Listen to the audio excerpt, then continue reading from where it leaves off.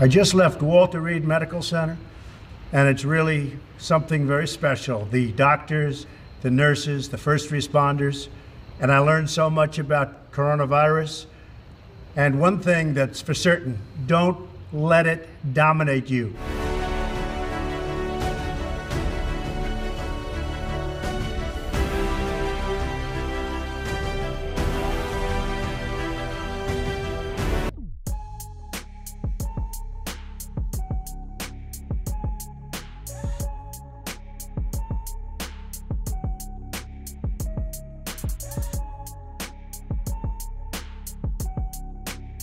It's hard to get any word in with this clown.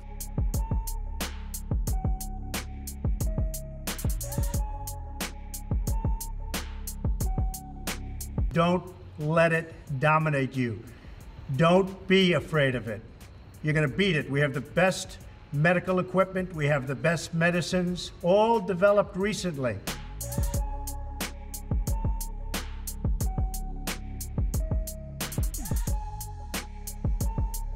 I would hope that the president, having gone through what he went through, and I'm glad he seems to be coming along pretty well, would communicate the right lesson to the American people. Masks matter. These masks, they matter.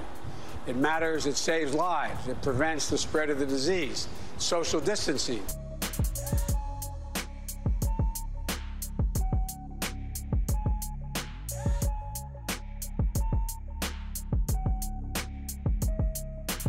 $200,000 plus have died. 50,000 a day are getting the virus. 1,000 a day thereabouts are dying. This is a national emergency. And so the president should take responsibility.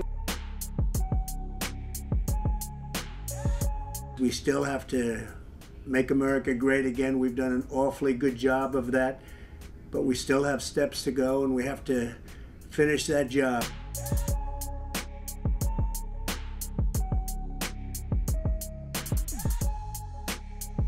Has experience as commander-in-chief. He has experience as a businessman. He has experience now fighting the coronavirus as an individual. Those firsthand experiences, Joe Biden, he doesn't have those.